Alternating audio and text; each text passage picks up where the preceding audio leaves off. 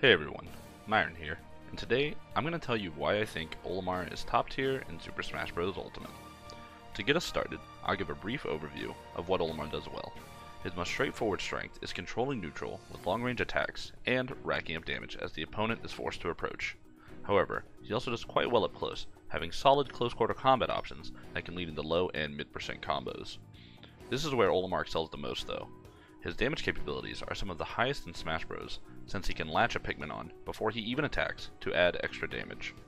These two strengths combined means Olimar can force an opponent to approach while getting damage, and when they're closer, he can crank it up a notch to get them to hypersense quickly, making KOs easy to score through his strong smashes, aerials, and kill throws.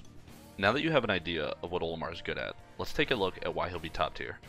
Ultimate has brought forth a slew of buffs that make him even more powerful than he was in Smash 4.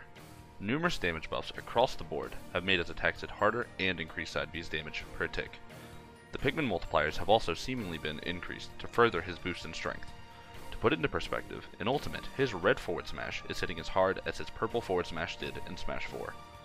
Some additional buffs are his lowered lag on whistle, making it even safer to use, his longer grab range, properly disjointed aerials with regular priority, and his much safer up smash.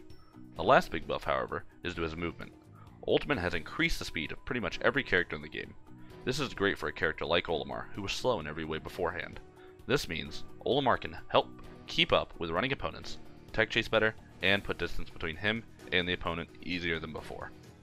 While yes, Olimar will still likely have some struggles and disadvantage, I feel they won't be polarizing enough to keep him below many characters. Lower whistle lag means armor usage should be at the forefront of your defensive options, and his strong up B also gives him plenty of maneuverability in the air. I think it's safe to say that this iteration of Olimar is one that will push forward with a properly fleshed out moveset and high skill ceiling, giving room for consistent growth throughout the meta.